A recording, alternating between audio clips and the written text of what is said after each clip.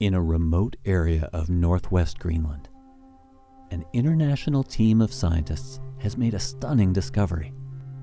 Buried beneath nearly a kilometer of ice, it's an impact crater, 300 meters deep, 31 kilometers wide, much bigger than Washington, D.C., even bigger than Paris, and it's probably one of the youngest large impact craters on Earth. The relentless spread of the Greenland ice sheet has covered the crater, obscuring it from view for thousands, if not hundreds of thousands of years. Even so, scientists say it was essentially hiding in plain sight.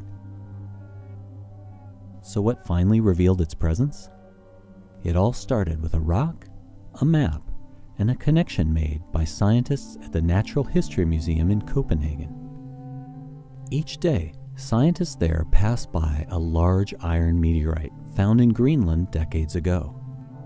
One day, they got a new map of the bedrock topography beneath the ice sheet, mostly based on ice-penetrating radar data collected on board NASA's P-3 aircraft over 2 decades.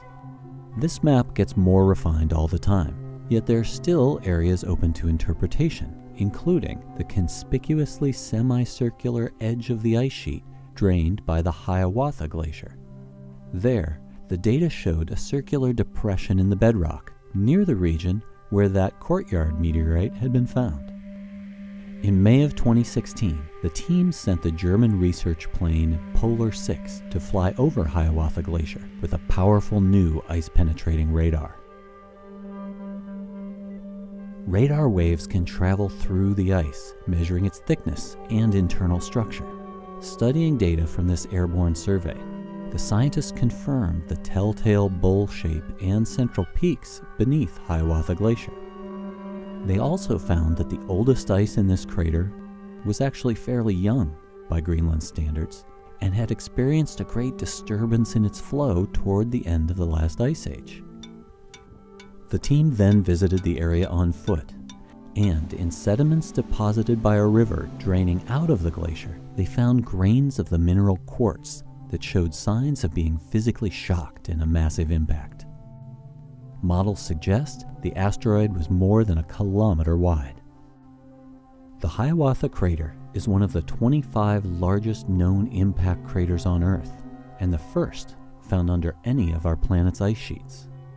Crucially, the Hiawatha impact crater still looks like an impact crater, even though it's covered by ice and seems to be rapidly eroding. The data as a whole suggests that the crater is quite young, geologically speaking.